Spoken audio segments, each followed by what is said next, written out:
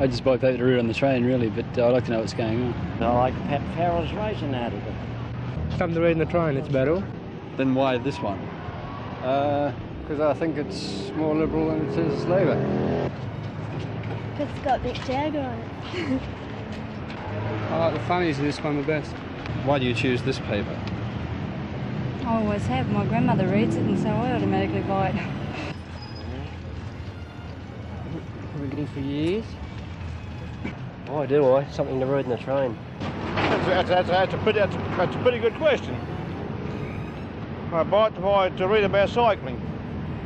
If there's any of it in the sporting section, which is very, very seldom.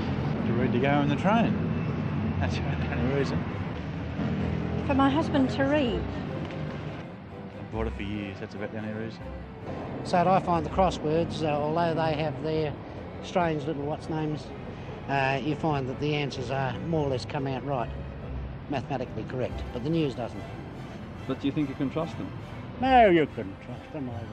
I would trust the Sun. I wouldn't trust the Mirror. They're a bigger liar than I am, and I'm one of the biggest liars around St Leonard.